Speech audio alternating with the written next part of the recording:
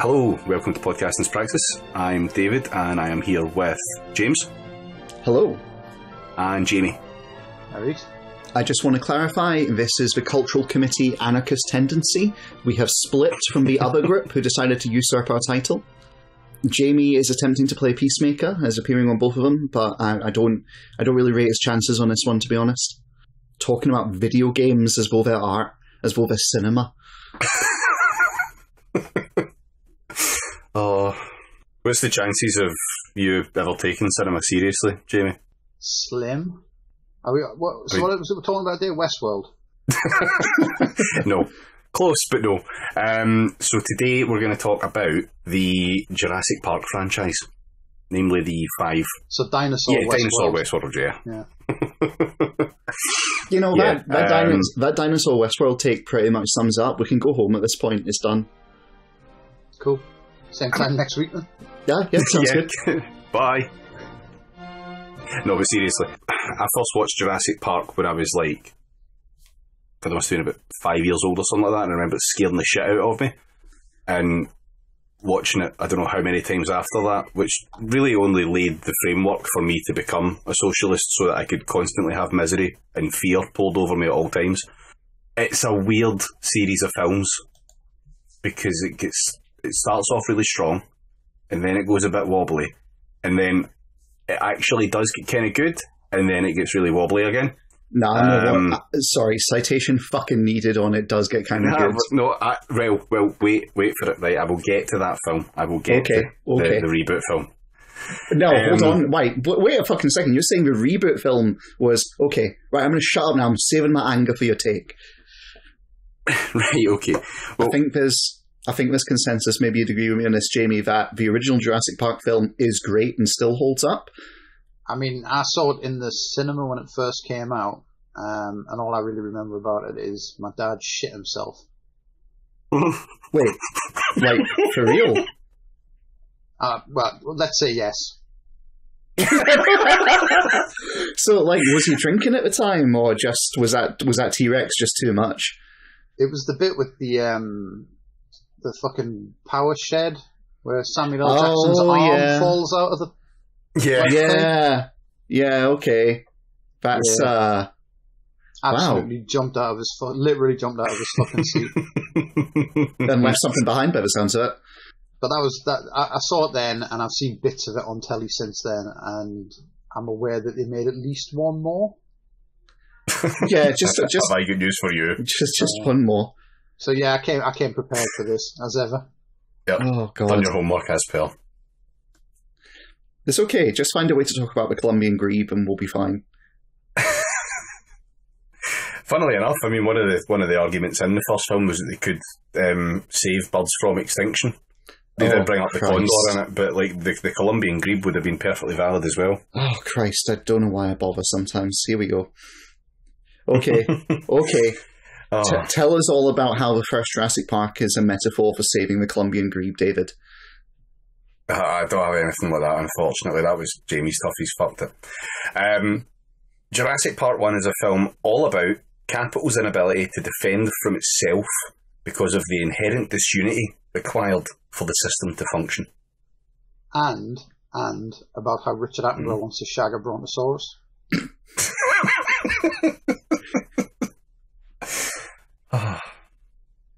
Why not? I mean, God himself decreed that there would be no dinosaur shagging, but science has decided otherwise. Yeah, attack and dethrone God. Oh, do not fuck the dinosaurs, please. Well, I don't know. Actually, hang on, right, let's stop a second. Is it more or less Christian to want to fuck dinosaurs? Because I'm pretty sure those fundamentalist Christian, the Earth is 6,000 years old parks have mankind alongside dinosaurs, right? I think it's on the same level as shagging dogs. So, like, a thing, yeah, you know what? I was going to make a very mean joke there, but I'm not going to make it. I'm not going to make it for libel purposes. Was that about Ian Austin? The podcast solicitor is back on the phone again and is telling me to just offer a no comment. Oh.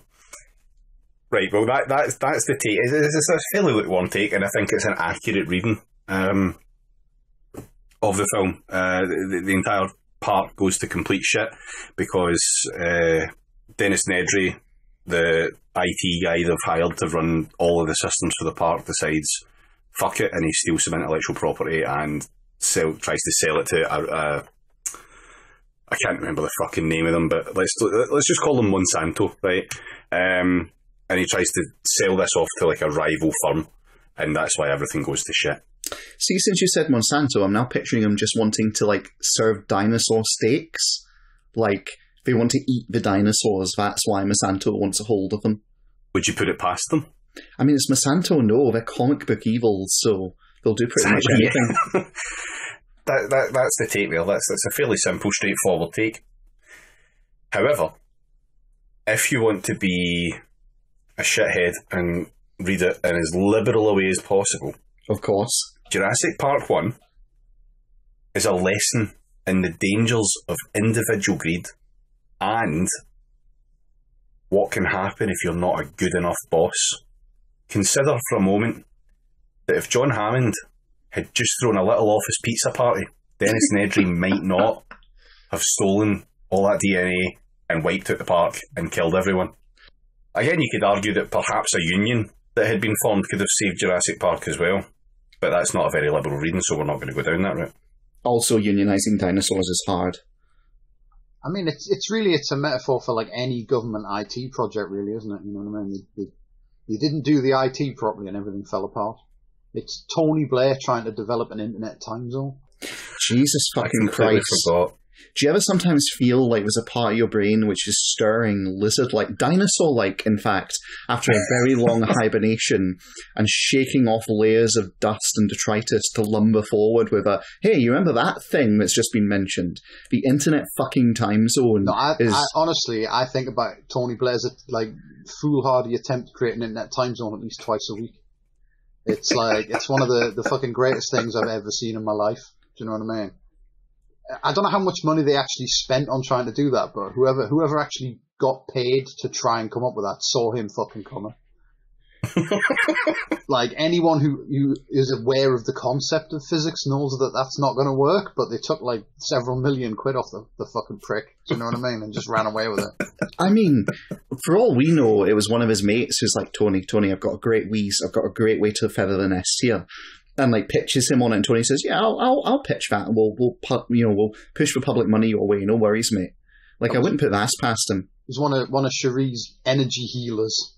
They're all just sat around in robes trying to like transcend time and get it to conform to the internet. I feel like I got the ghosts of the Roman fucking legion marching through my head right now with just all these ancient facts about vampire-like people that should have perished long ago. I know that as the Roman cavalry choirs are singing out the praises of Cherry Blair and her faith crystal healing bullshit and the hanging crystals in the sunlight to charge them thing. Christ almighty. And her smile. Why is it the Blairs both had weird smiles? Fuck knows.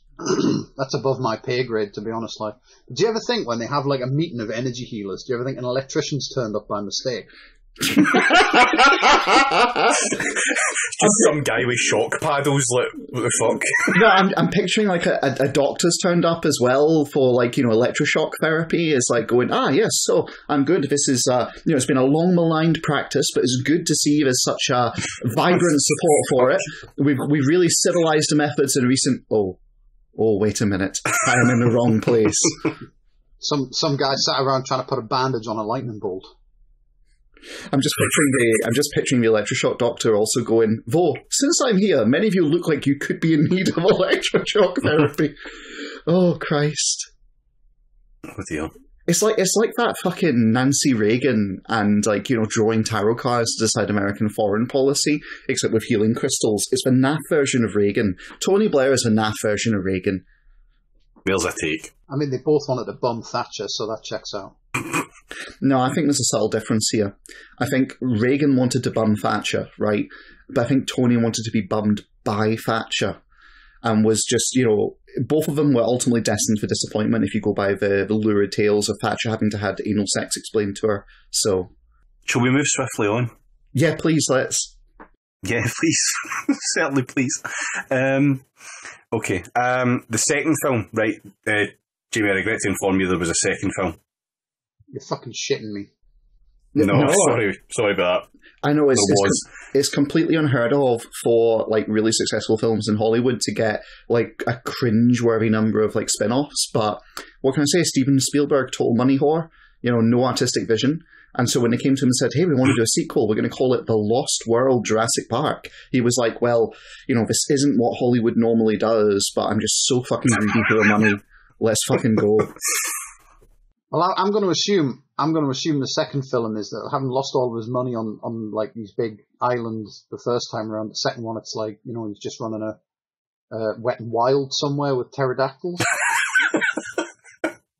No, although that would have probably made a better film. Although that pretty much, actually, we'll get to that, actually. I'll come back to that point soon. And then by the third film, it's just like, a raptor doing bouncy castle higher. The second film brings back Jeff Goldblum. And who the fuck else is in that film now? I'm totally blanking on it. A bunch of also-rans. Really, it is just Jeff Goldblum is the only one in it who's got... Presumably some dinosaurs? There's some dinosaurs in it. Vince Vaughn's in it. Is he? I don't fucking remember that. I mean, whoever does remember Vince Vaughn's in things? Literally watch, like, films that were Vince Vaughn vehicles. You could watch them and go, like, shit, is Vince Vaughn in this? Okay, that is actually fair. I mean, I bet that's his wife's reaction when she gets home. She wakes up in the morning, rolls over and goes, fuck me. I thought he was dead. Well, Jeff Goldblum comes back because it turns out, wait for it, there was a second island. Right? They never built a park on it. They just let the dinosaurs do their thing, and they would breed them all there, and they would move them from that island to the island with a park on it. But, that seems wildly irresponsible. Like, I'm gonna isn't it? stand up because I did actually fucking read up on this just to refresh my memory, and there is an explanation, which is that they made them on Site B, which was just meant to be like the clinical development site, and so that has very different kind of needs to Site A, which is the showy like park. But then a really bad storm came through and wrecked everything unexpectedly, so they had to abandon the island and basically like shift the dinosaurs they had as like babies off of it and leave the rest to just kind of die out was the plan.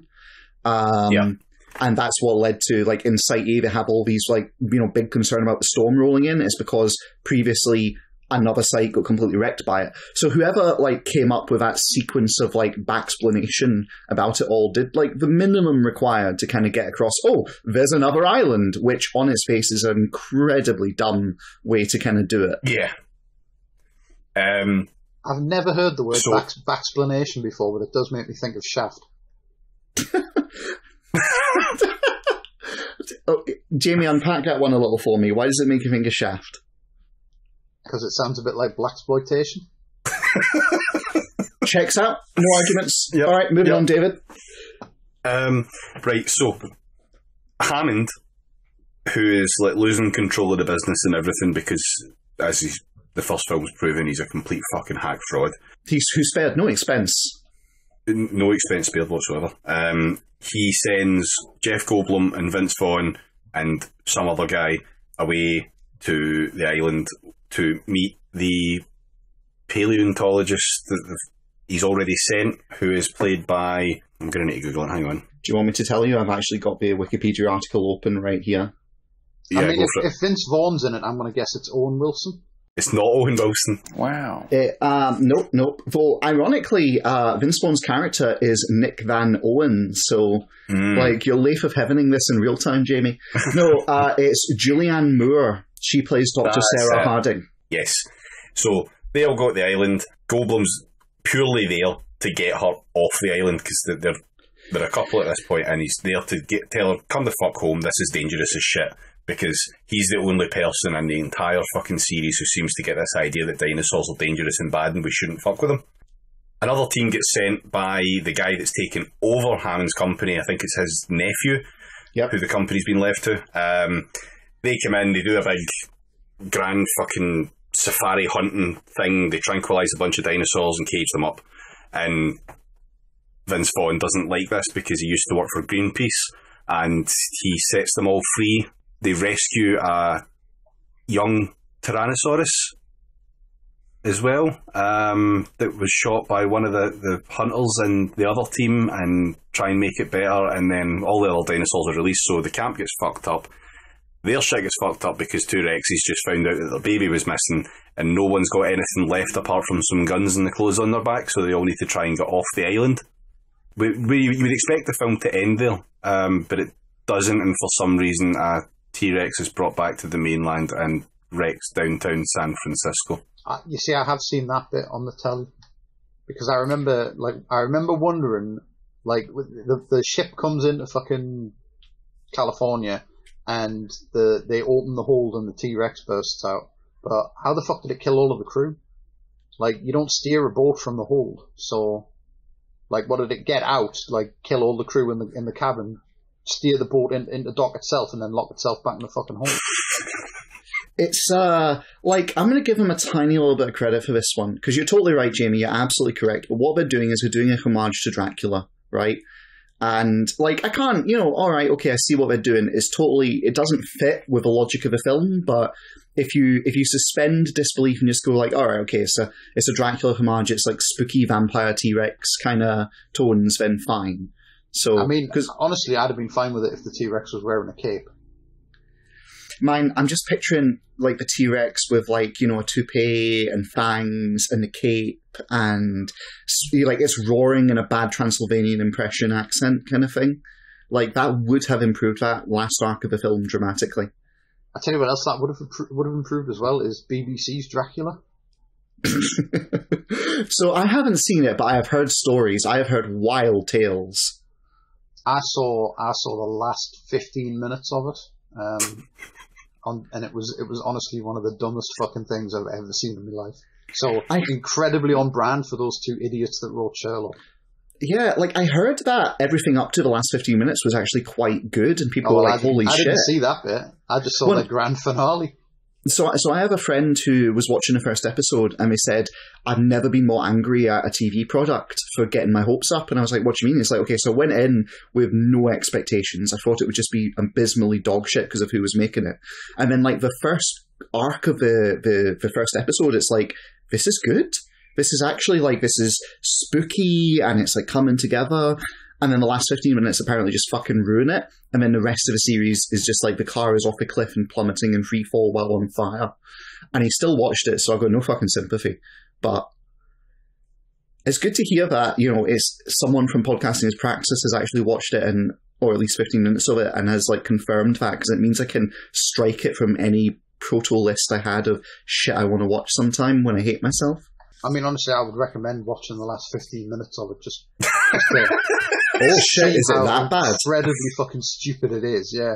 Does it wrap back around that hard? It's so bad, honestly, it's good. It's so fucking, I mean, I obviously I wasn't planning on watching it or anything, I just saw the last 15 minutes at someone's house, but I was expecting it to be complete dog shit, because Sherlock was fucking terrible. It was. But holy fuck, like, they outdid themselves. So is it the sort of thing that it was so bad that if you had known how bad it was going to be, you would have made time to see it? I mean, probably not. Let's not go nuts. But it was it was just incredible. I mean, those two fucking guys, it's Gatiss and Moffat. Yeah. They have just, I have to applaud just how far up their own arseholes they disappear when they're writing things. It's genuinely impressive to watch, like. Well, it's like, it's the whole white men failing upward kind of shit. It's like those Game of Thrones writers. And I don't like Game of Thrones, and I didn't particularly rate the TV series, but I understand why people were so angry at the last series. See what it is? The Game of Thrones writers, the fucking great thing about that is, it's like, everyone loves that show, and then they're like, oh, we need to get it done really quickly. Everyone loves the show, and we're like really hot properties now, and we want to do that really ill-advised horse shit about what if America was still racist because the Civil War never ended, or whatever the fuck that was going to... I mean, imagine if there were still racists running America. It's fucking unthinkable. And they had a Star War they were going to do, and so it was like, right, okay, we haven't got time for this Game of Thrones shit anymore. Like, yeah, what? There was another 6 seasons worth. We're wrapping it up in like 4 episodes. Get on board, everyone. And it was such utter dog shit that they immediately got like fired from Confederacy and like Star Wars and whatever else they were going to just disappeared into the fucking ether. I know, it's like, it's pretty funny because it has also kind of wrecked Game of Thrones now. For everyone who was like, oh, Game of Thrones is so good, they're so angry about it, they can't bring themselves to watch it. You know, they're like, oh, I mean, the first few seasons were good, but it doesn't matter because it all just turns to dog shit. Game of Thrones is definitely the show I least expected to turn out to be lost. Yeah, checks out. What was a mystery box? What was in the mystery box? 2 white men who were far above their capabilities writing a show they fundamentally didn't give a shit about in order to, you know, ride the gravy train to Disney bucks. Yeah, cool. Makes sense. Checks out, yeah. Anyway, so, you had a fucking take about the second movie, David. So yeah, what do the robots in Westworld represent? Jurassic Park 2, from the liberal point of view, a lesson in the importance of respecting private property. Oh, Christ, right, yeah, alright. How'd you get to that one? Everyone on that island would have been fine and wouldn't have died if Vince Vaughn hadn't disrespected private property. Oh, because all those dinosaurs were the property of InGen. Oh, fucking. And if he hadn't released them all, they would have all got off that island fine. Christ almighty, David. I hate it. I genuinely thought you were going to say that, like, you know, you disrespected the social contract by stealing the baby from the 2 T-Rexes. And since the island didn't have a small claims court, they had no other choice but to fuck everyone up. No, see, that's you. You're not up on your ideology there, Jamie, because liberals have no problem with children being sold on the open market. There's very famous articles about it. Oh yeah. Mm. I'm glad the takes are hitting a wee bit hotter now. That's good. I thought you would like that one. God. It's like, it gets me, so like he's a fucking Greenpeace guy and he's like, no, they should be free. And it's like, yeah, alright, I've met the type and I can sort of see it. But it didn't, my brain didn't fill in the rest of that, which is, of course, the fucking libs would be, well, you know, if this activist hadn't been, you know, if this eco-terrorist hadn't freed these dinosaurs, fucking hell. I hate it because it has such a grain of truth in it, you know? Yeah, right. Jamie, they made a third film. Right. Oh, you're never going to guess the title of this one, by the way. Because, I mean, for the second one, they called it The Lost World Jurassic Park, so you know they're going to pull out all the stops for the third title. Jurassic Park. Jurassic, no. Park. It was Jurassic Park 3. Tokyo Drift. Right, Jurassic Park 3, the plot of this one is even more contrived. This time, rather than it being Jeff Goldblum they get back, they get Sam Neill back. Right. And the film opens with just a little boat, a little speedboat type thing, and there's a guy and a child, and they go away up in is it a parasail? Parachute, but it's tied to the boat. Yeah, I think is it parasailing? Parasailing. I think it's parasailing. It's not paragliding. I'm pretty sure paragliding is when you leap off like a cliff or something, holding it. Yeah. You know what, I'm going to call it parasailing, and if I'm wrong, fucking at me about it. I don't care anyway. I won't read it.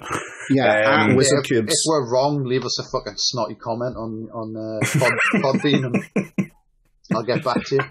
I'm so happy we finally reached a point where we're starting to get people be really arsey about the content we put out. It's great. It's superb. It's everything I dreamed it could be, especially since the episode that we started to take shit over was objectively good and had an excellent guest on it. Anyway, yeah, so they're on this boat, they're in the middle of fucking ocean, there's an island right there, and they go away up, and it's Jurassic fucking Tours or whatever on the parachute. And they're looking if they can see anything, and then the boat goes through some mist, and then suddenly there's no one on the boat, and then the boat goes to crash, and they pull the parachute off the rope, and they fly away to the island. And then the parents of the child turn up to Sam Neill and con him into like a flyover of the island. They get there, and they land on the island, Turns out it's the same island from the second film, so Sam Neill's never been there. And the whole plan immediately goes to complete shit because they get destroyed. The plane gets absolutely fucked up by a Spinosaurus, and they're stuck on the island again, and there's no way off it, and it's the usual kind of shit. There's like nothing really else to say about this film. There really isn't. I don't think.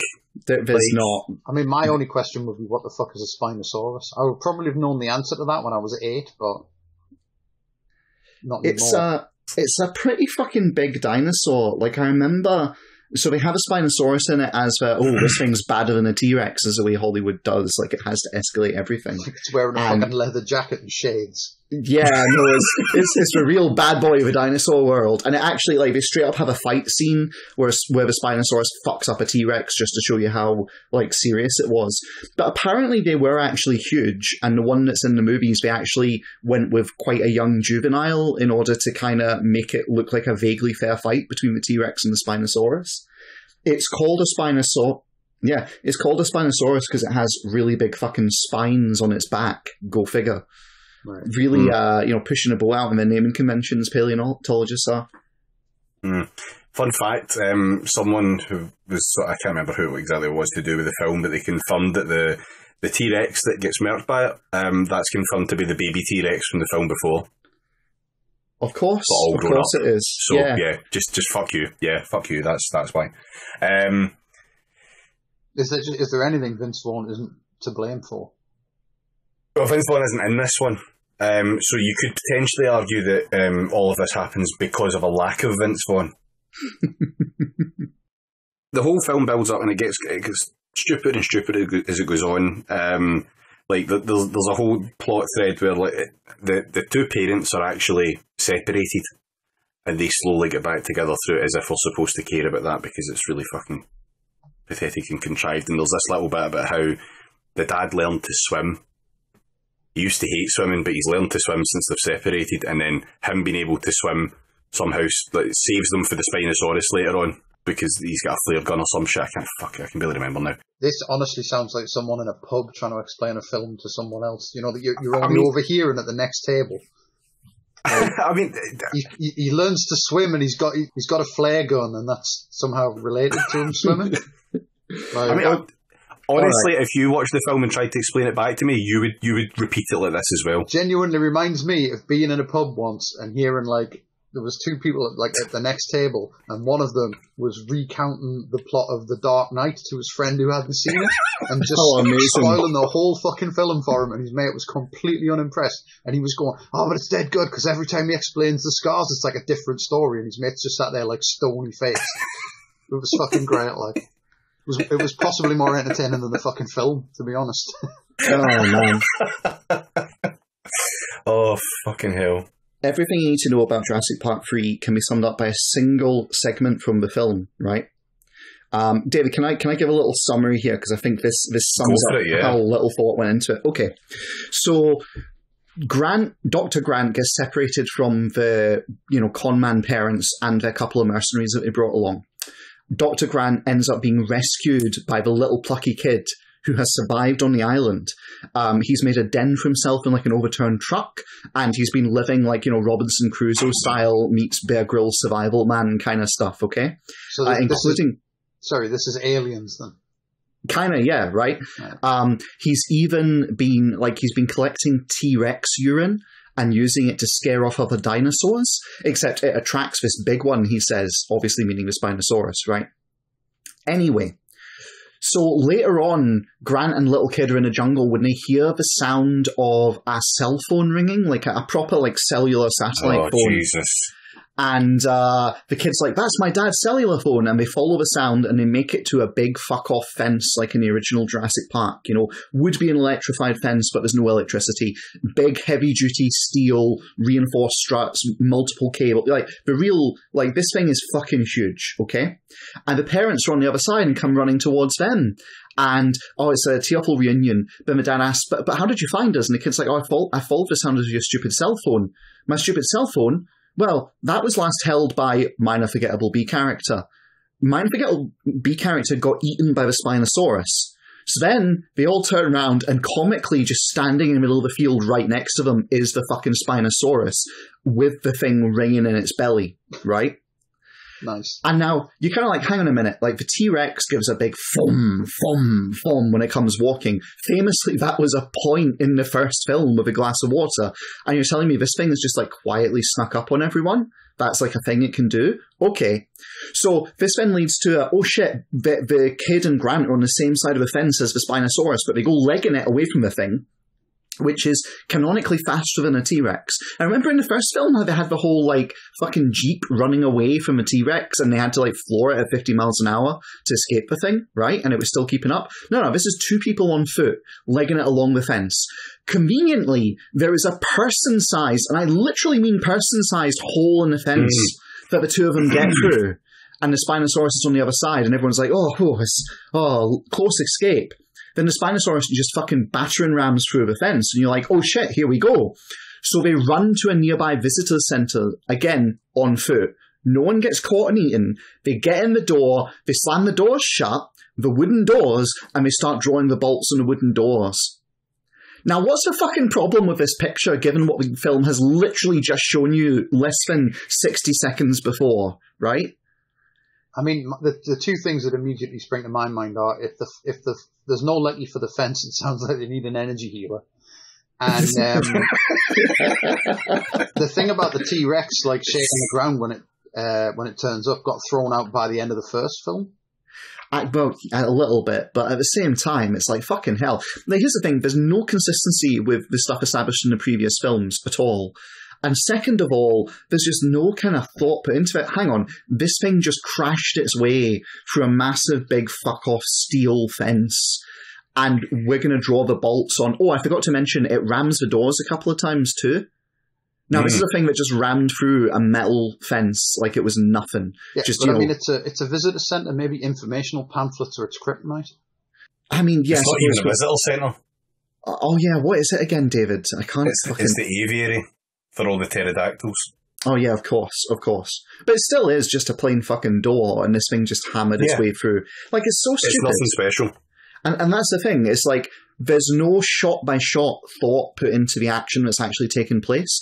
Like, you can say many things about Spielberg, but he does actually think shit through. And he does kind of go, no, hang on, the logic of this doesn't hold up. We need to come up with something a bit more creative, which he's done many times in the past. But for this film, despite him being an executive producer, which I guess means he put his name on it and got paid, it's just consistently the film is a sequence of events which don't make any sense if you stop to think about them for half a second, even in context with stuff they've just shown. And so when David's spluttering around saying there's a flare gun and the guy learned how to swim and this was very important for some way I can't quite articulate, like, that's because the entire film is like this. It's a series of little set pieces that they've just sort of rammed together going, oh yeah, and yes, and we can then do the following, with no actual revision of thought put into it. Like, I can see why this killed the Jurassic Park series for a good few years. Yeah. And important to note at the very end of the film as well, all of a sudden the film just ends. Yeah, because the military turn up to save them. It just fucking ends. A bunch of Marines swarm onto the beach and save them, and then they all go home, and that's it. Just Finn.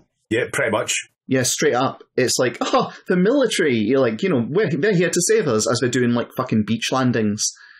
And man, so this is one of those films that got like military funding, and for that reason the military get to review the script, etc. But it means we get to use like real, like actual military to deploy. Okay. And you look at when Jurassic Park 3 was made, okay? And if I remember the publication date for it right, it was in 2001, which means we're probably making it in 2000. So here's all these fucking Marines who've been called up and like, okay, we've got a special assignment for today. What's the special assignment? We're going to be participating in the new Jurassic Park film. Oh yeah, hell yeah, let's go, fuck up some dinosaurs, oorah. Well, not exactly. We're going to do some beach landings in front of some cameras. Oh, well, shit. There's a good odds that at least one guy on there, as they're doing this, goes, I mean, fucking, I guess this is what I signed up for. It's not like there's going to be anything more serious in the next little while. Like, it's also important to note as well here that the military turn up because they get a hold of that satellite phone after the gag actually happens again with it ringing, and they find it in a pile of shit, and as part of the whole swimming sequence that happens, and they make a phone call, and Sam Neill phones Laura Dern, whose only purpose in the film is to be the wife of a senator or some shit like that. It's some fucking government position anyway, and that's the only reason the military come.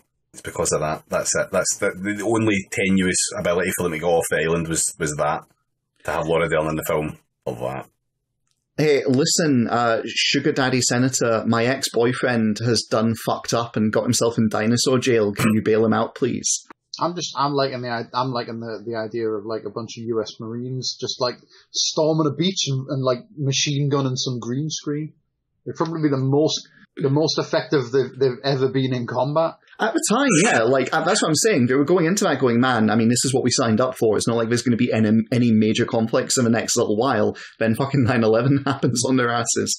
And then fast forward like 19 years from that and they're getting chased off Twitch because people won't stop asking them about war crimes. Get me the US Marines. My wife's boyfriend is in trouble. I mean, you joke, but that's basically the plot of every Tom Clancy film. Yeah, yes, absolutely yes. Oh, fucking hell. God damn. Right, Empire in decline, everyone. Yeah, so that's what the film is, right? Now we've actually fucking got through the film. The whole film is, to link it to capitalism, like the only reason they get to that island is that the family hires a bunch of mercenaries to take them, even though it's a fucking stupid idea. Genuinely thought that was going to be like, well, the only reason they get to that island is because capitalism invented the boat. I mean, listen, you can say what you like about the failures of capitalism, but without capitalism, there's no fucking dinosaurs, you know? Yeah. Capitalism invented dinosaurs, so...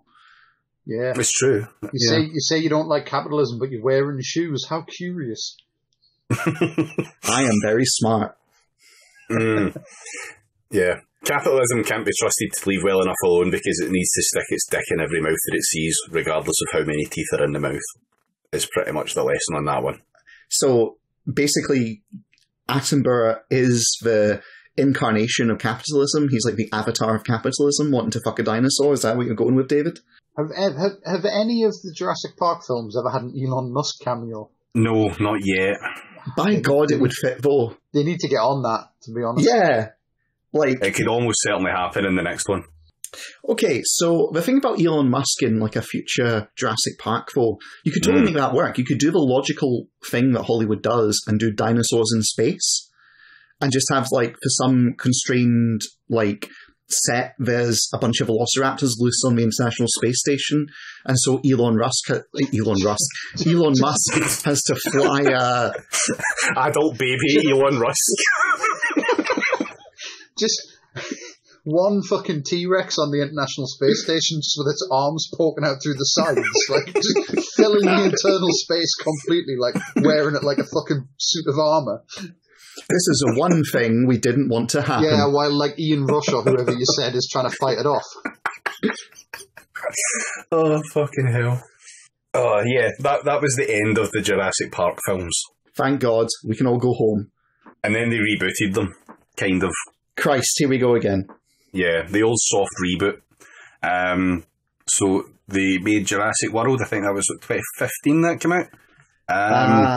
Yes, Jurassic World was 2015, and then Fallen Kingdom was 2018. Yes. Oh, you've spoiled it. You didn't know there was a fifth one. Ah, shit. I'm sorry, Jamie. I'm sure I'll manage. I'll pulse through the pain.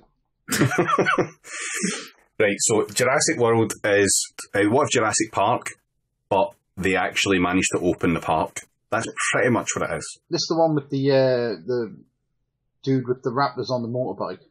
Yes. Yes. Yeah, I've seen the trailer for this. There is done my research. There's like there's a funny story about the Velociraptors and the motorbike at some point. So come back to me after you've done your take, David, and I'll tell you the behind the scenes of how these films got made. See what it is? You've bigged that up now, and in my mind, the funny story is like him riding the motorbike with all the Velociraptors on his shoulders like a fucking pyramid. Do you know what I mean? Just going down the M4 or something. Like that bit government about the fucking dinosaurs that are loose. Like the bit in Wallace and Gromit, the close shave, where all the sheep are like, on the motorbike and they go through the tunnel. Yeah. Exactly that.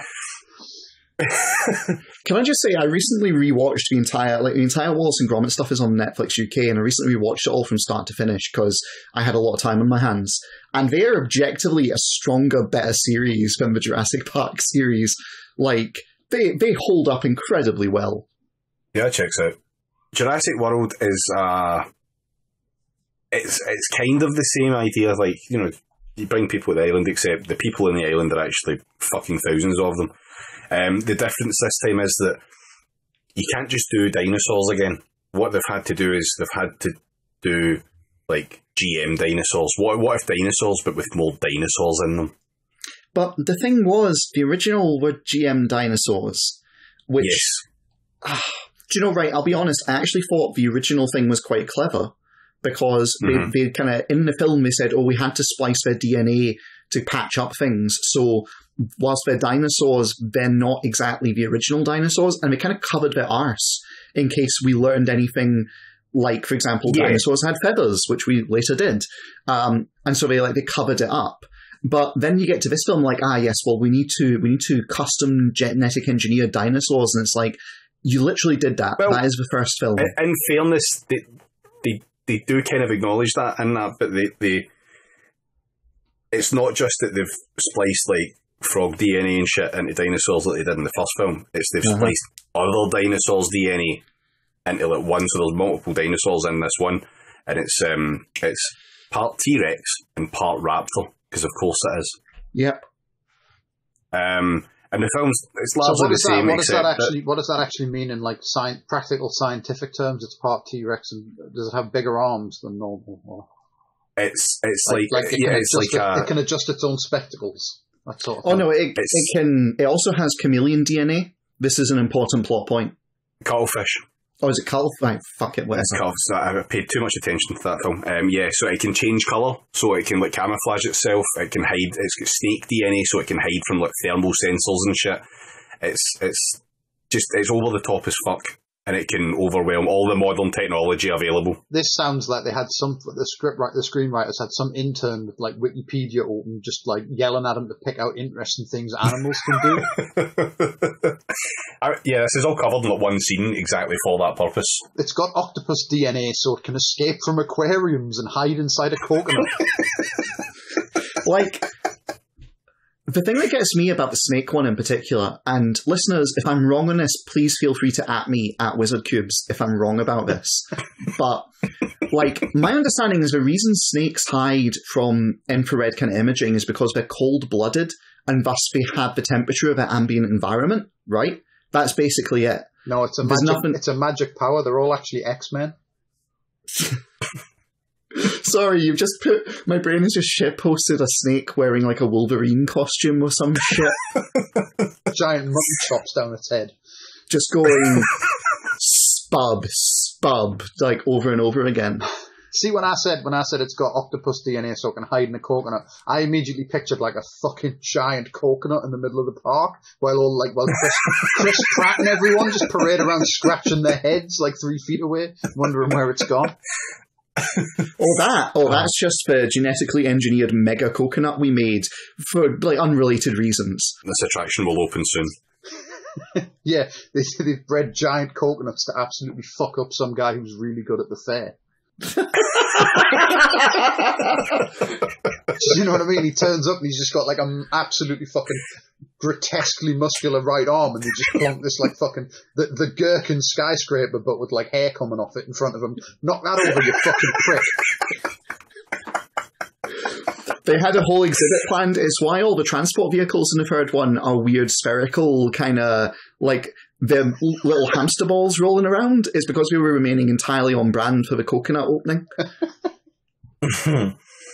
Right.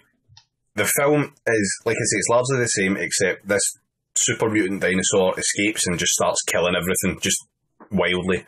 And then the other side of this is that the Raptors are good guys now.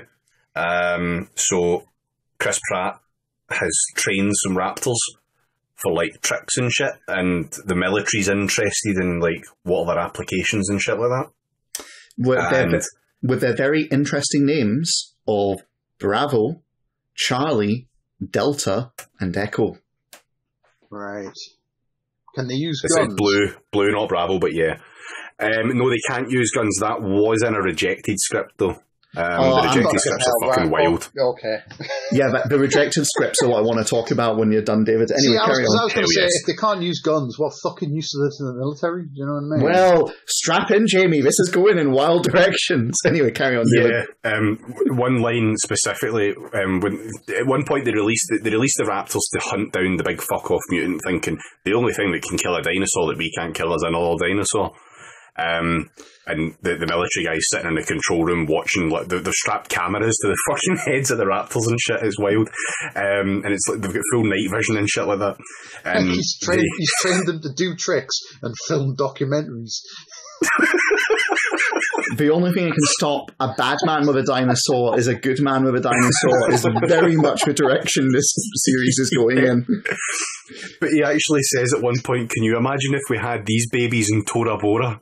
As if like they would just solve the Osama bin Laden problem by just releasing a bunch of dinosaurs and saying, that'll fucking do it. Knowing the history of the United States when it comes to kind of imperial adventures, I'm now just picturing the Taliban retaliating and riding dinosaurs into battle, or ISIS or ISIL, whatever you want to fucking call them, retaliating by riding dinosaurs into battle. And the United States is like, oh fuck, we never saw this coming. So we'll look forward to the next film.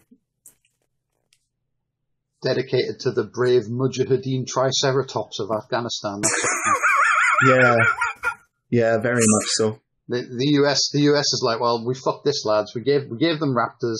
We made them pinky swear not to do terrorisms, and now there's fucking raptors doing terrorisms everywhere. Can we get someone to genetically modify, like, I don't know, a fucking Yeti or something? I'll be honest, if the series turned into Yeti versus Raptors, it would wrap back around again into being something I'd kind of want to watch. Like, in that very kind of, Sharknado kind of way, it's like, okay, that could be entertaining for a drunk afternoon with some mates. The military guy ends up getting fucked up by the Raptors, because obviously he does, and then Chris Pratt and his Raptors defeat the big mutant, and then the Raptors unionize. Oh, no, it's dumber than that, Jamie. It turns out that they don't tell you that they put raptor DNA in the big dinosaur until this pivotal scene where the raptors confront the big dinosaur, and the big dinosaur kind of hoots and whistles at them, and the raptors then go, oh, I guess this is the boss, and turn on everyone else. Yeah. So the big dinosaur union organizes the raptors into attacking the military. Twist. Yeah, that's totally what they were going for. Yeah. And then it does get to the point where, like, the big one has Chris Pratt cornered with other raptors, and it tells them to kill Chris Pratt, and they don't want to do it because the lizards have developed compassion or whatever, and they turn on it. And then the film pretty much just fucking ends there. Oh, no, but you're missing the very important detail, which is... they don't kill him because he's got, like, a packet of Jammy Dodgers in his pocket or something like that, and that's their favourite treat. I mean, that would be a better explanation than... Okay, so Bryce Dallas Howard, right, is playing Chris Pratt's sort of girlfriend personally. It doesn't matter. Do they like antagonize each other but still find each other strangely compelling? Is it that kind of Hollywood bullshit? Yeah, you've got it in a one, right? So here's the thing, though. She wears her high heels throughout the entire movie, including when running from dinosaurs. Like, apparently, I'm told, and this may be wrong, so again, at me at Wizard Cubes if I'm wrong about this. Apparently, she wanted to do this. She insisted on it because she felt it was right for the character. And this I've also held that. Yeah, so this reaches its apotheosis when, in the final confrontation where the raptors are getting fucked up by the big, like, raptor Frankenstein dinosaur, she goes running to the T-Rex enclosure and frees the T-Rex from the first film, and then repeats the whole running with a flare thing, which got Malcolm fucked up in the very first film. she uses that to get the T-Rex to fight the big dinosaur. And then... Sorry, I'm just picturing her, like, running out with a flare, and then, like, there just happens to be a coach party of lawyers coming past, and the dinosaur's like, ooh, and just chases them instead. I mean... That would have more value than what you saw. She's literally running in high heels from a T-Rex, right, whilst carrying a lit flare. Anyway, so she gets the T-Rex to fight the big dinosaur, and the T-Rex and the raptor that's left, Blue, I think, fuck up the big dinosaur, which then gets eaten by this, like, water big dinosaur. Like, it doesn't fucking matter. The point is, after it's defeated, the T-Rex and the raptor look at each other and kind of give a nod at each other and go their separate ways. Nice.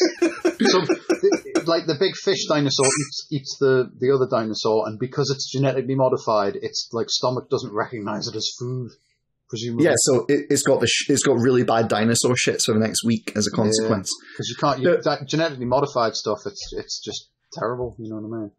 Science has gone mad. Supposedly, right, the reason the T-Rex looks at the raptor and decides not to fight is because in the first Jurassic Park, it got fucked up by a bunch of raptors, and it's like, oh, it's not worth the trouble. It's meant to be the same fucking dinosaur. Yes, it is. Explicitly it's the same T-Rex from the first film, yeah. There's a whole subplot that David's not been mentioning where they have, like, the control room, which is just, like, for the funny cutaways, essentially, right? And there's a guy in the control room who's introduced right at the start who gets into trouble. Like, the manager walks in and goes, you shouldn't be wearing that T-shirt. A lot of people died when that went down, and he's wearing an original Jurassic Park T-shirt, right? And he's like, oh, but the original park was way cooler than this park, and all this kind of stuff. And, like, it's this fucking meta-commentary. And people have tried to rehabilitate the film by saying, oh, look, it's a meta-commentary on how you can try and remake, like, classics, but the remakes will never be as good as the original. And it's like... trying so fucking hard to justify its own existence. I have a zero tolerance policy for anyone who's like, oh, well, this is shit, but we're doing it on purpose. It's like, it's still shit, though. Yeah.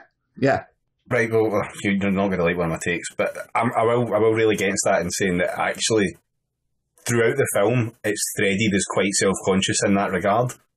Like, honestly, they know they're doing a sequel. They know they're basically doing a reboot of the fucking thing, and it's not going to live up to the original's fucking glory.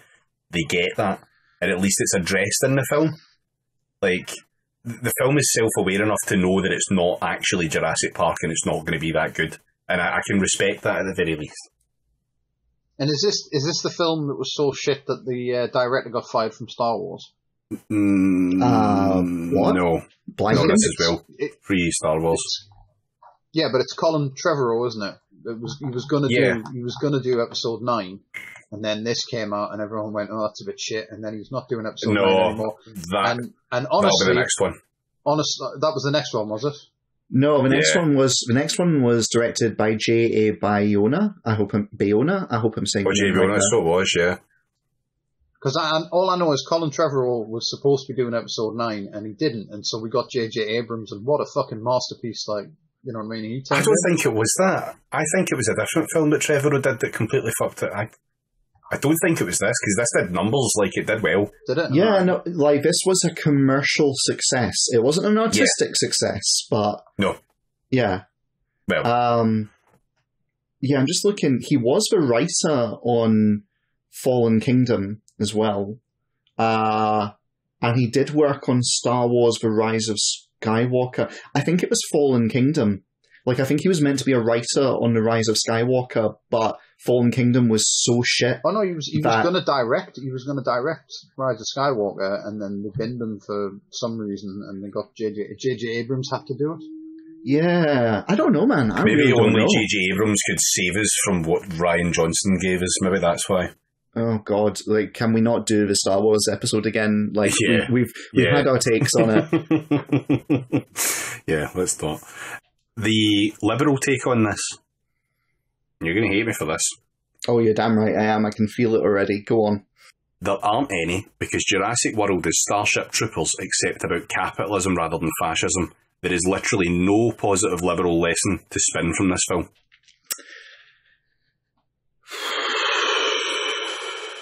There's not.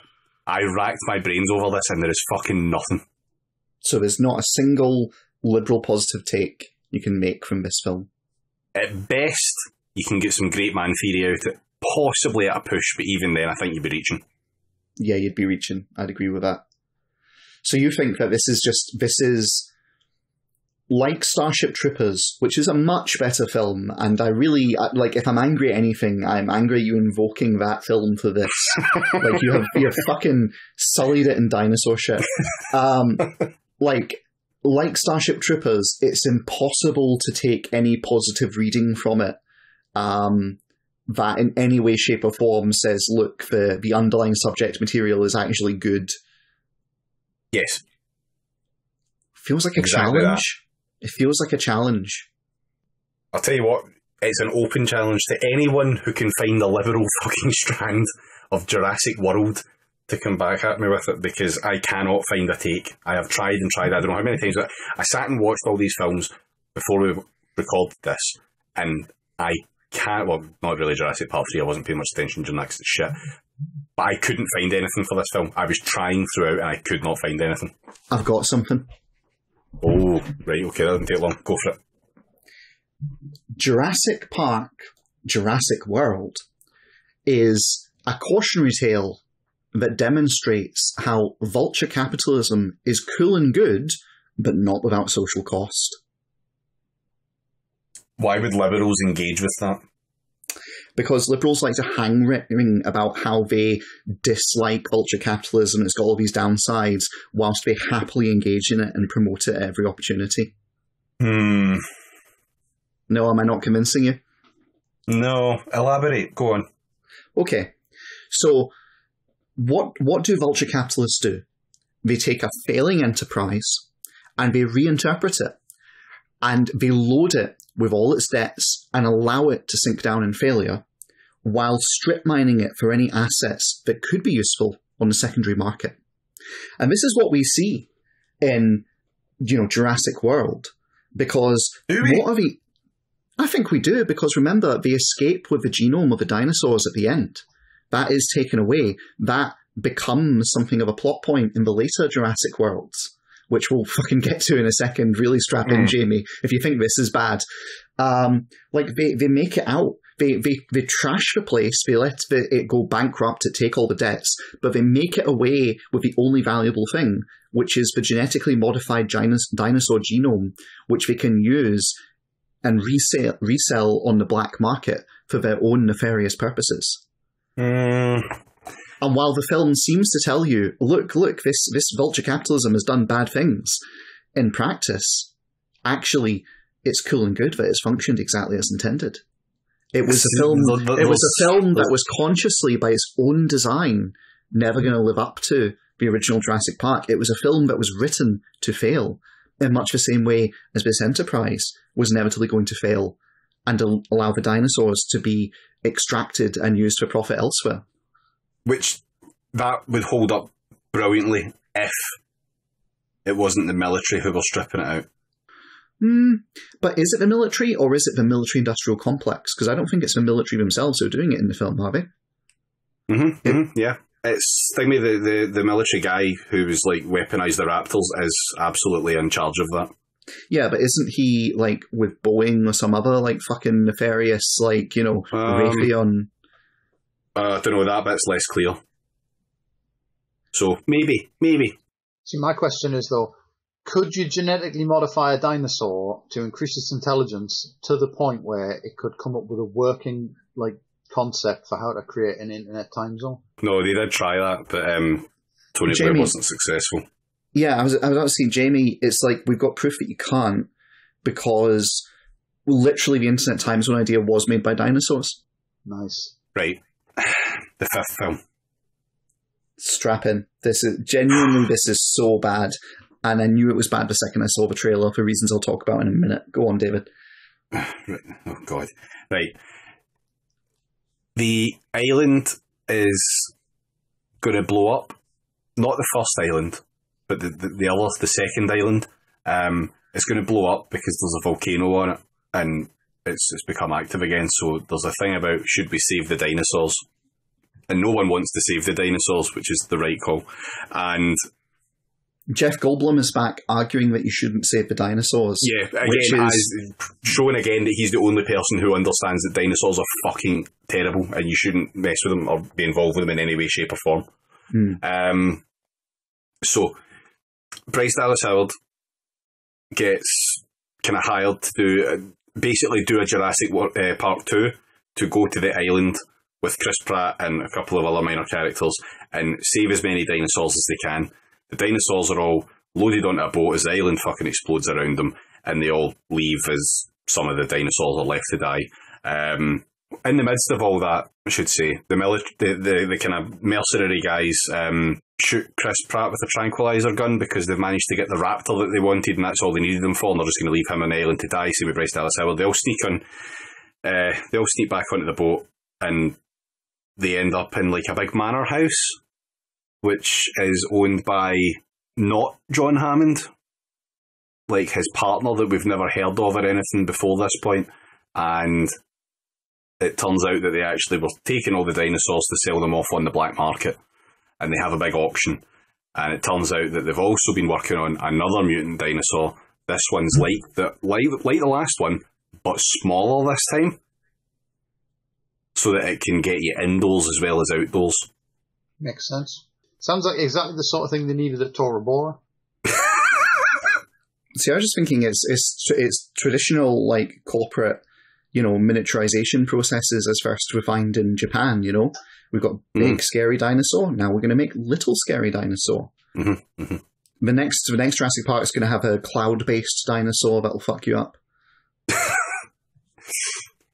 So when Chris Pratt and Bryce Dallas Howard get caught, they get stuck in a fucking jail cell next to some dinosaurs. They manage to break out of that with the unwitting help of the dinosaurs, and then they go ahead and release all the dinosaurs, which leads to the mutant one also getting released, and then there's a big fight between the remaining raptor and then the mutant dinosaur, and then after that they have this like it's a really weird kind of moral quandary scene where due to previous events, the cellar that they're all in with all the dinosaurs is filling with gas, and it's going to kill them all. But there's a big fuck off button that can release the dinosaurs, and they decide whether or not they should release the dinosaurs, and it's decided that the dinosaurs should be released in the dumbest way possible too, because there's a whole subplot where not John Hammond. The reason John Hammond split up with him, like they revoked their partnership, is because this guy was in favour of human cloning while John Hammond wasn't, right? And the reason we know this is because in the film there's a young girl who you find out is a human clone of the dead daughter of not John Hammond. And the human clone, she hears the story of how the dinosaurs were made, and at the end she hits the button to release them all because they were just like her. I mean, this sounds fucking incredible, I'm not going to lie. It's incredible in the sense that it strains credibility. Or credulity, I should say, sorry. Well, it technically strains both, because, I mean, fuck me if I'm going to watch another Jurassic Park anytime soon. Yeah, it's really not great. Like, the guy they got to direct that film, that J.A. Bayona, like, I think he normally does horror stuff, and, like, they were doing it in this, like, kind of gothic mansion type thing, and it was all dark inside it, and it was a dinosaur chasing people, and they thought, he could make that work. And atmospherically, maybe, I guess, but like plot-wise and everything else, the film's a piece of shit. It ends with Jeff Goldblum, Malcolm, whatever his name is, telling us that we're now in the Neo-Jurassic period, where humans and dinosaurs will have to live alongside each other. And with shots of like dinosaurs on the edges of suburbs and all this kind of shit.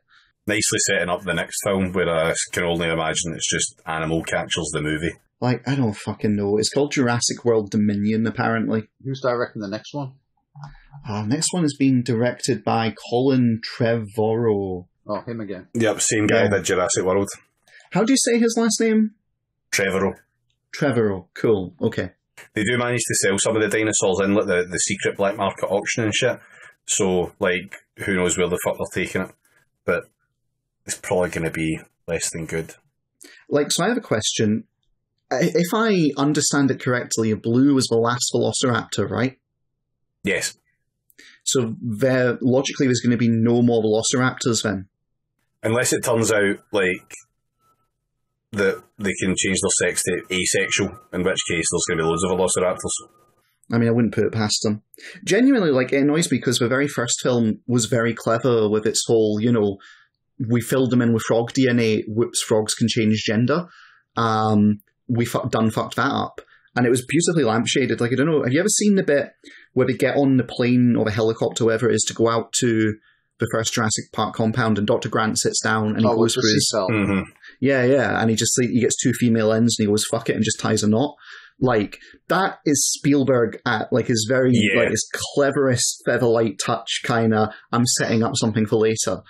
And then you just get all the recent films completely and utterly piss all over very careful work and setup by just having just random shit barreling in out of nowhere. Because as everyone remembers, the big line from the first film was "Seatbelts find a way." Yeah, seatbelts find a way. Absolutely. Yeah. So the last film is just a statement that capitalism can't be trusted to act competently when the climate inevitably goes to kill us all.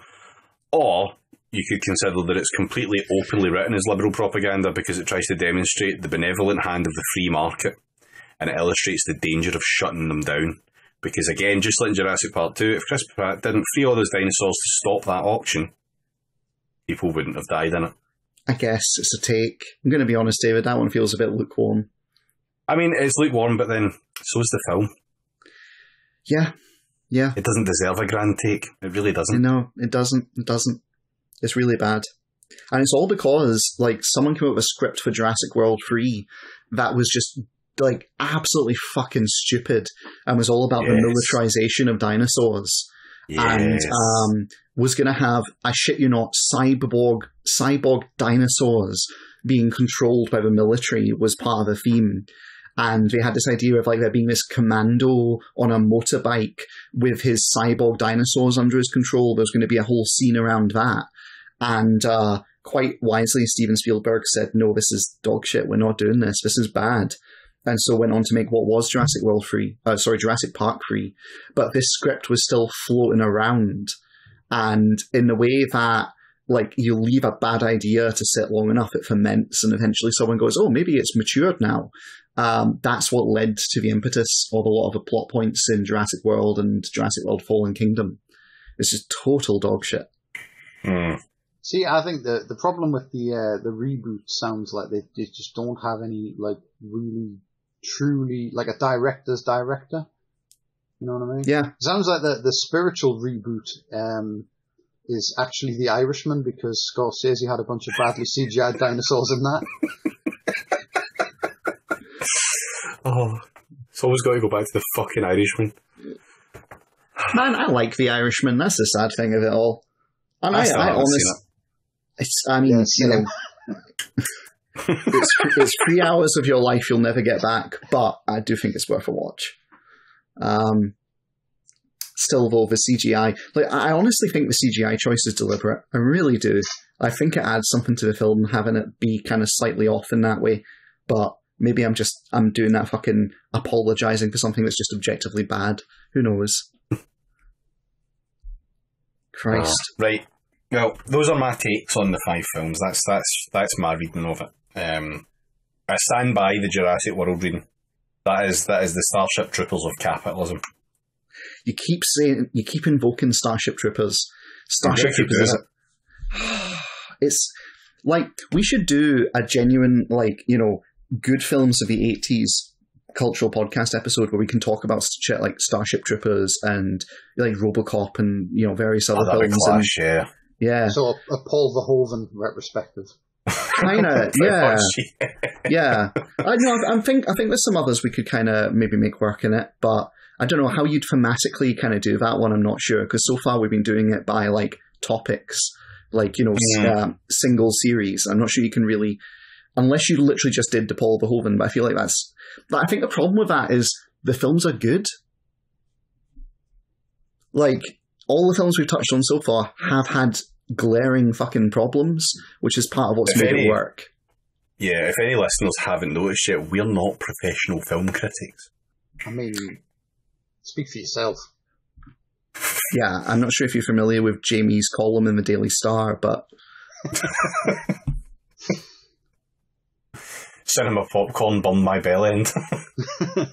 And yeah, funnily enough, the title of his column is indeed Cinema Bell End, so... Just entirely sightings of Vince Vaughn. James, I think you had some takes prepared as well, didn't you? I kind of do, but to be honest, they're still like, okay, I'll give it too long didn't read versions of these takes, right? And then you can mull over how true they are or not, okay? My take is that they're all about how neoliberalism fails in different ways, and how the failure of neoliberalism can be seen in the way different institutions collapse because of it, okay?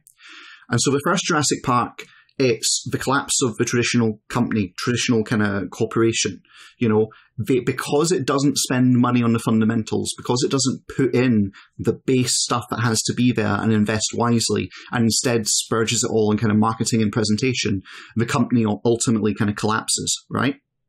Mm-hmm. Mm-hmm. The second one, The Lost World Jurassic Park, that's about how neoliberalism inevitably leads to the hollowing out of culture and the kind of collapse, if you will, of the kind of community space that depends on it.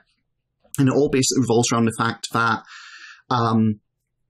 essentially the whole T-Rexes in San Diego kind of element of it all is all showing how neoliberalism's kind of consequences, its tertiary kind of effects, will come home to roost in the suburbs and like tear everything the fuck up. And the movie itself, like the whole fact is, it's San Diego. It is part of kind of, the West Coast America. It is the home of American culture. It itself is being fatally undermined by the excesses and kind of implications of neoliberalism. Which leads us on to Jurassic Park 3, which is, it goes deeper than that. So we've had the company failing. We've had like the culture and the suburbs kind of failing. Now Jurassic Park 3 is all about the family failing and the family being torn apart by neoliberalism. Are you saying that neoliberalism isn't ready for the wife's boyfriend?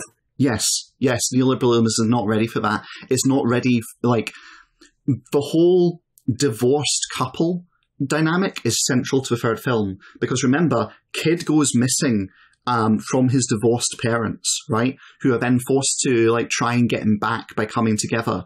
Like neoliberalism's consequences has torn their child from them. And then during that film, the eggs of fucking velociraptors get stolen from them, and it breaks down their family and causes their family to engage in a kind of conflict. And ultimately, this familial conflict is, found resolved by an application of military force. The military has become the unifying factor of the family, brought in by the fucking wife's boyfriend, right? Like, that's the only thing that can restore something approximating a status quo. The family itself is undermined by neoliberalism. Cool, yeah, checks out. I'm trying to fucking remember what my one was for Jurassic World again. So for Jurassic World, it's not bad enough the neoliberalism has torn apart the traditional business corporate structure, has torn about the suburb cultural background, has torn apart the family. Oh no, now it must tear apart your past. And I think it very much speaks for itself, right? It's got to monetize. It's got to fuck up your past as well. The implications of it ruin the original film, essentially. And they even have a guy in there talking about how the original was so much better, drawing attention to it. It couldn't be its own thing. It has to stand on the bones of the past and shit all over them to make its profit. And so that's what Jurassic World is about. And then Fallen Kingdom has taken it even further. We've seen the state start to collapse through these films. It's collapsed at business. It's collapsed at suburban culture. It's collapsed in family. It's collapsed in past, in cultural mythos and history. Now the very ability of a state to insist upon itself, to enforce its existence in the world is collapsing, because Jurassic World Fallen Kingdom is literally a fallen kingdom. It's literally the fall of empire. It's about how the military itself has become so corrupted and incompetent off the back of neoliberalism. And so you've got essentially the dinosaurs. They are the new, fighter jets being produced by the US military. Utterly impractical, can't function in any way, shape or form. They're like, they crash out the sky when it rains. And yet, all this time and effort and energy and billions are being poured into their creation as a grift to enrich people. And so, yes, the Jurassic Park series as a whole chronicles the fall of America, starting with the engine of its economy and rippling right on through to its ability to do military force projection. Ta-da! I could see that, yeah. Yeah, I love it. I love it. The F-35 Velociraptor. Exactly. I don't really have anything else. Like, if you're looking for a serious take on the Jurassic Park films, all I can say is that the first one, Jurassic Park, was Steven Spielberg doing a tour de force of the golden age of cinema, so to speak, where he drew upon contemporary and kind of historical cinematic elements to weave together a story which drew from different genres and was more than the sum of its parts. Like the whole sequence with the Velociraptors hunting the kids, that's like your psycho killer kind of, thriller kind of angle. It's got your sci-fi elements, it's got your kind of, interpersonal drama, romances, it's got a lot going on there being woven together as this kind of celebration of look at the glory of what cinema can accomplish and look at what Steven Spielberg can do when he's showing off. And then all the films that have come after that they've been aping the original to try and extract profits from it, but they can't touch it because the original film was very much like a master of cinema at his craft, showing off all the things that cinema can do. And now that's been done, you can't continue to show them off again by aping them. They're attempting to be pastiches and failing. So there you go, that's a serious take on it. There's no real lesson or morality to it. It's just being regurgitated because capitalism. Yeah. Can I say, right, I didn't actually see Jurassic World Fallen Kingdom. And the reason I didn't see it, because I saw Jurassic World in cinema, and I thought, that passed the time, okay? Yeah, you can't say that hasn't happened. Yeah, like, you don't go in and go, well, I feel like I've aged twice as much as, before I walked in. I don't feel like the years are weighing on me now, like really bad films have. Instead, it's just like, okay, this has happened, you passed the time, maybe you had fun with your friends, you get to talk about it a bit. It is a cultural touchstone, if you will, in the sense that it's some shit to talk about on a podcast or over a pint or whatever. Fallen Kingdom I didn't see, and I didn't see it because I saw the trailer for it. And as soon as I saw the trailer, I was like, right, okay, it has now become completely and utterly detached from the grounding that's necessary to make these films work. Because here's an important thing, right? Dinosaurs brought back to life. They had to work really hard in the first Jurassic Park to make that feel grounded and possible and to suspend disbelief. And so they had the genetics explanations and all this stuff that, like, is science fiction. They worked quite hard to work into the text to let you kind of go into it and go, okay, yeah, dinosaurs in the real world. I can turn off my brain and be on board with this. Jurassic World Fallen Kingdom, in its trailer, it has a pyroclastic flow coming off a volcano. And it has the dinosaurs running away from it. And it has some of them in one of those weird globe kind of cars running away from it. And it has Chris Pratt on foot running away from it. And then it catches up with them as they reach the cliffs, and the globe goes over the cliff and falls in the water. Now, here's the thing. Pyroclastic flows are like several hundred degrees in temperature. They are not just ash, they are volcanic gases. And if you get caught by one, it literally singes you to death. Think Pompeii. Pompeii was a pyroclastic flow, okay? If you are in a pyroclastic flow, you're dead. You cannot survive it. The guys who are in the ball, right, when it goes over the cliff, I'm like, okay, maybe the vehicle they're in lets them survive just those few seconds extra so that when they hit the cold water down below, they survive it. That's okay, that's maybe a little bit credible. But Chris Pratt is on foot. Chris Pratt fucking died in Jurassic World Fallen Kingdom. There is no way, shape or form, no earthly explanation that could say Chris Pratt isn't fucking vulcanized the second he gets hit by that shit. And yet, seeing that trailer, I'm like, there's no way they're killing Chris Pratt off like that. There's no way they're doing that. He must survive. Chris Pratt is immune to volcanoes. Yeah, fuck this. Hollywood just doesn't understand how volcanoes work. Well, here's the dumb thing. Like, they did those, like, okay, they did Volcano and Dante's Peak, right? And Volcano is shit, and the science in it is shit, and we're not going to talk about it. Dante's Peak actually had not terrible stuff in it. It was a bit dramatized, but they got the idea that, like, pyroclastic flows are a bad deal, and, oh, look, water bodies around volcanoes can acidify really quickly, and, like, a whole bunch of different things. Okay, but there's a bit in Dante's Peak where he drives across lava, and his car doesn't just immediately melt. Depends on the temperature of the lava, that is possible. You can walk across lava. Like, you've got to be very fucking careful and very, very quick, and it depends on the lava, but honestly, I don't fucking remember. You would have to do like a scene-by-scene analysis of it to be able to guess whether it's possible. But do you want to know the best bit here is, you've only watched the trailer, there's a bit in the film that's going to make you even fucking madder about lava. Go on, David. Fucking enrage me. Fill me with hatred to sustain me through this week. One of the dinosaurs getting a Range Rover and drive across the lava. So, Chris Pratt gets tranquilized at one point in it, and he's fucking can't move, paralysed. And he wakes up as he sees lava flowing towards him. And he has to, like, slowly drag himself over a log to escape the lava. And it's, like, inches away from him for, like, an extended period of time. So I'm going to ask a really dumb question. What speed is the lava flowing at? I'm assuming it's flowing quite quickly. No, it's very slow. Oh, it's very slow. What colour was it? Was it black, or was it, like, bright red, or what? A nice bright orange. Bright orange, he's dead. Yep. He's fucking dead. He's dead twice over now. Okay? Like, when lava cools and it forms a crust, like, people have done these things about, well, what happens if you fall into lava? And it's like, well, it depends, right? Because if it's really liquid lava, you hit it like it's concrete and then you immediately incinerate. That's it. And if it's not liquid lava, if it started to cool quite a bit, then it might have a crust on the surface, which will still scorch the shit out you, but it might not insta-kill you. And so it is possible, like, there are, there's pictures of, I can't remember the technical term, volcanologists, is it?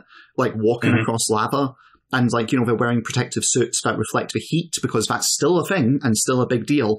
Like, they can sort of survive in proximity to it. And there's other pictures of people, like, with quite cooled, very, very slow cooling lava, who are able to, like, trot across it.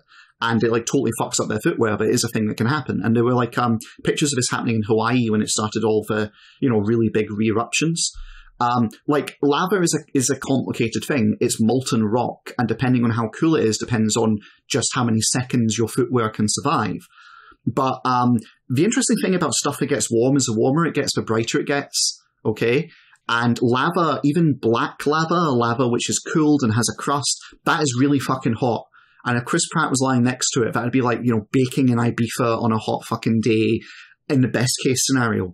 If it's orange, or if it's glowing in any way, shape, or form, the thermal radiation being put out for it, because that's literally what it is. That's what that light is. His skin would probably combust, probably, just from the ambient radiant heat. That doesn't happen.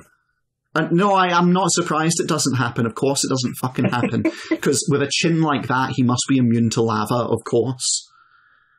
Just, like, this is the thing. It's, general point, Hollywood, whenever it does all these remakes and shit, they can't take their subject matter seriously. They can't take it seriously. They can't look at it and go, this was genuine, and it had these stakes, and it worked hard to be grounded. And it happens in all sorts of, like, remake fiction. Instead, they're just like, oh, people don't care about this shit, and just, like, toss stuff out. And they just try and tell stuff because the spectacle is more important than the substance, but the substance is what made people immersed in the spectacle and willing to kind of enjoy it. And it really annoys me. It really upsets me. The only kind of semi-remake film, and it wasn't really a remake that I've seen recently, that does an effort to try and make itself, like, fit, is the Blade Runner, 2049, was it? Yeah, that was good, yeah. Yeah, that was good. That took seriously its subject matter. That took it really... It's good. I actually think you'd like it, Jamie. It's a genuinely good film. I would say it's better than the original. I know that's heresy for a variety of different reasons, but it doesn't have Harrison. Which version of the original? Because there's about 15. Well, yeah, okay, yeah, fair. It's better than the official director's cut of the original, if only because it doesn't have Harrison Ford doing a sexual assault in it. Fair. But, yeah, like, I don't know. So you get all these Jurassic Parks, and they're like, dinosaurs are a thing. We don't need to work hard at it. Volcano explosions, how do they work? Who cares? And it's like people complain about it in Star Wars too. I'm fucking going there. I'm sorry. I shouted at you earlier, David, but I'm going to do it. In the last Star Wars film, they have the fucking fleet of Star Destroyers lifting off the planet with no explanation and shit. And people are like, where did this come from? How did this happen? How does this make sense? They are annoyed by the lack of internal consistency in it. but instead, no, it's just a cool spectacle. And that's the same sort of shit you're seeing happening with all of these reboots. They don't look at the originals and go, these were really beautiful or good, or they had something interesting about them, let's try and remake that. Instead, they look at originals and go, oh, these sold really well.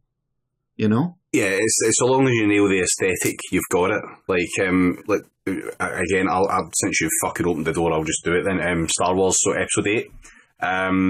When it's the Rebel fleets try to escape the massive fuck-off Star Destroyer and its fleet, and they're just out of range, and the Star Destroyer's firing like the odd laser, and the lasers are for some reason arcing, as if they're like artillery in space. Yeah. Like, because they were going for that heavy World War II aesthetic, the same aesthetic that made like A New Hope really fucking successful.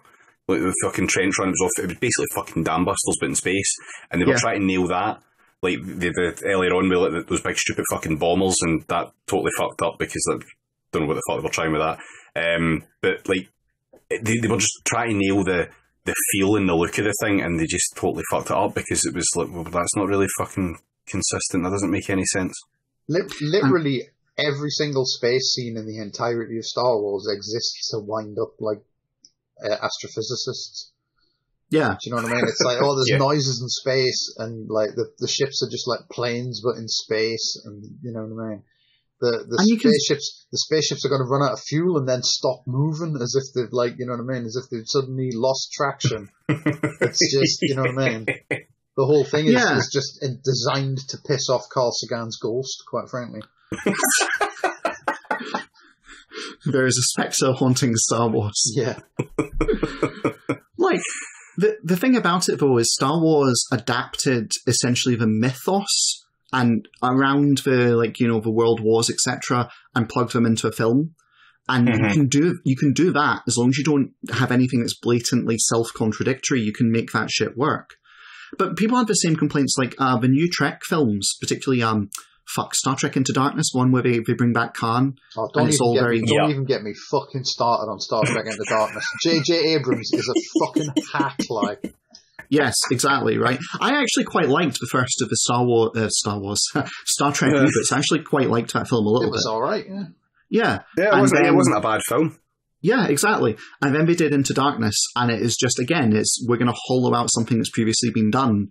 And Star Trek Into Darkness is the most phoned-in thing I've ever seen. Because by the time they started making that, you knew he was going off to do Star Wars, and he clearly wanted to do that more.